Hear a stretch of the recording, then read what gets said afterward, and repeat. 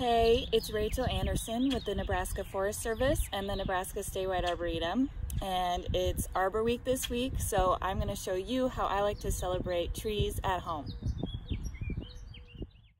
Now, you may have heard of planting trees to celebrate Arbor Day, but I do something a little different. I have a lot of trees in my yard and I want to show them some love. So what I did this winter was I knitted up some tree scarves, and I'm going to adorn my trees with these different pieces, and hopefully something good looking comes out of it.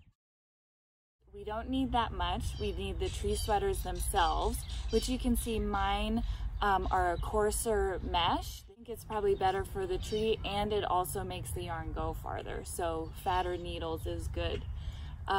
Two things to remember about this is I don't want to tie these too tight around the trees. That can harm them, and then also I don't want to leave them up for too long. So I think leaving them up for a week for Arbor Day is great, and then I'll make sure and take them back down.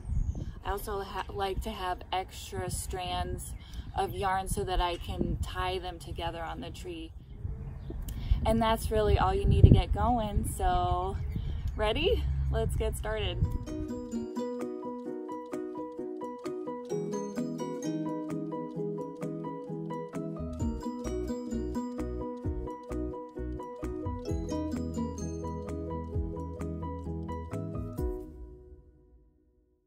And there you have it, my tree sweater's up, very huggable, and ready for Arbor Week. So happy Arbor Day, everybody, from the Arbor Day State.